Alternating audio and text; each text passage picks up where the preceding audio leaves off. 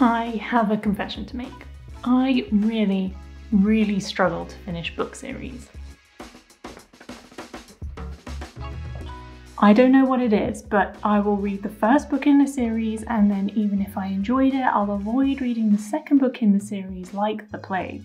So this month we're going to get to the bottom of this together, because not only am I going to figure out why this happens, I'm going to try and combat it too. I'm talking science, practical tips, and an experiment. How exciting. First things first, before we can figure out why this happens, let's take a look at the damage. I've been hard at work this week organizing all of my unread book series into a spreadsheet. I know, ew. Essentially, I've named the book series I've started and added a way to track if I've read each book in the series or not. I'm not adding 0.5 books, by the way, just so we're clear. Nobody has time for that. I've also not included books in a series beyond 10. I'm looking at you, Princess Diaries. Then I've added a handy column so I can see if I actually want to continue with the series or not. After scouring all of the series I've started and not finished, I have a handy total of 11 series I've finished and 77 unfinished series. I broke this down so it wasn't quite so overwhelming. 19 series I want to finish. 13 I also want to finish, but the next book isn't out yet.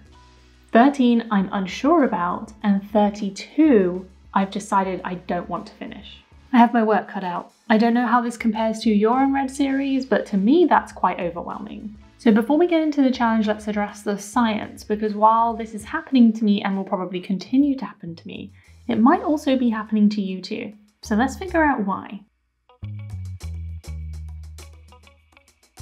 If you're a completionist, you probably don't have this problem. You know, the type of person to gather all the achievements in a video game or visit all the countries of the world. But for those of us who struggle, I've enlisted the help of someone you might recognize to get to the bottom of this.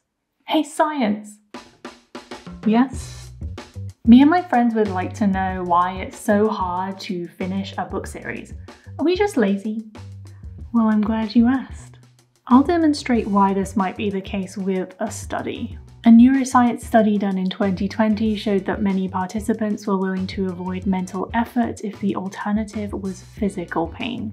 The study gave the participants the option of doing a mental letter puzzle or experiencing a painful temperature on their skin. The more difficult the mental letter puzzle got, the more participants chose the pain on their skin instead, showing the unpleasantness of mental effort was comparable to that of physical pain. Okay, but what does that have to do with books? I'm getting to that. Sorry. Think about one of those series you haven't finished yet. Finishing that series probably feels like a huge task, especially if the series is long. Yeah, have you seen how long The Princess Diaries is? No. What I'm trying to say is that the task to your brain seems large. It's difficult. Reading another book, say a standalone, or starting a new series seems like the easier option, so you'll most of the time pick that instead. So I'm not lazy then. Okay. Thank you, science. Well, science said it best. We're avoiding reading these long series because we're struggling to fight against how our brains work. But while science does have a few answers, I have a few more of my own. The first book in a series is usually pretty dang epic. It has to be to keep you reading. It's also usually one of the shortest. Just take a look at the Wheel of Time series and you'll see what I mean. The excitement that comes with starting a new series is a really great feeling. After all, you're getting introduced to the world, the characters, and the general plot. It's new and shiny. By the time the second book rolls around, depending on how long the series is, it's essentially a setup book for the next book in the series. It's usually longer, maybe slightly more boring, and doesn't have the shiny new feeling you got from the previous book. All of this, at least for me, dampens the excitement I once felt about reading the series. I still want to read the second or third book because the series is good. I'm just not quite as excited about it. So we've seen my state of play and we've understood how it happens. Now let's take action. I've taken a look at my unread series list and I've picked a few books I think that I can start and finish within this month, and I have them here. First, I have Anansi Boys, which is the follow-on from American Gods, and I just so happened to unwrap this in my TBR Brown Paper Challenge, so I'll be reading that first. Next, we have the two books that follow on from Howl's Moving Castle. I read Howl's Moving Castle fairly recently, so I would love to read these two And the good news is they're not too long, so I could get through them. Next, we have 2 ebooks.